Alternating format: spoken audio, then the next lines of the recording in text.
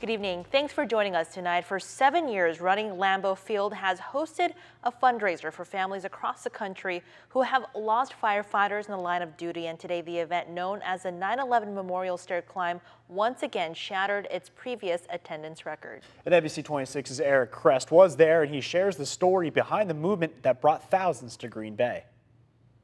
By putting one foot in front of the other, one small step at a time, these men and women are remembering the sacrifices made by firefighters killed in the line of duty. You never know when your number might be called. It's really important to us that we remember those people, their families, and do what we can do from all over the world to support them.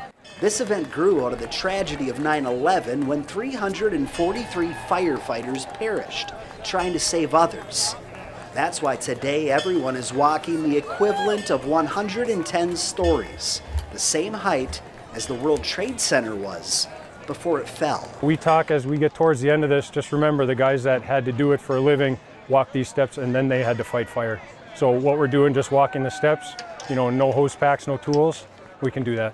Ever since this event began 7 years ago at Lambeau, people like Clayton Hartzheim have helped raise over $635,000 for the National Fallen Firefighters Foundation. It makes me feel really happy that actually people would come down here in their time to help the firefighters. The foundation uses the money raised to assist families of fallen firefighters, a cause Clayton contributed $1,500 to this year after his lemonade stand became a hit. I think it's really cool that I could actually help firefighters. And once you know, having this 9/11 Memorial Stair Climb at Lambeau Field has become a hit too.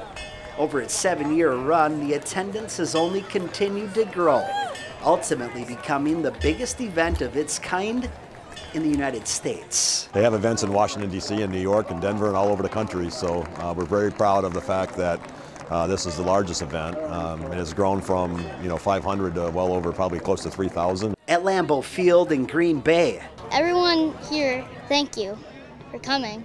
I'm Eric Crest with NBC 26.